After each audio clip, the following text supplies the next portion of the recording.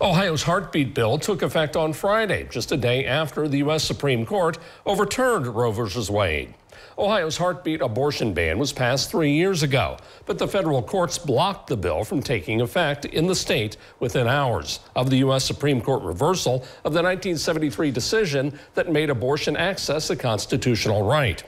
Ohio Attorney General Dave Yost filing a motion to immediately dissolve that court's injunction.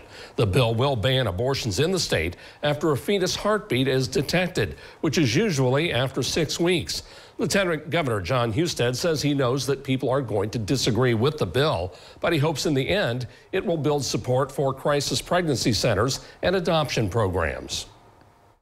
I know that I started out life in a foster home and was eventually adopted. I'm very blessed by that. I hope that that my story can help people understand that maybe an unwanted pregnancy can turn out to be a good thing. And in my case, it was. But I understand people who disagree with us on that.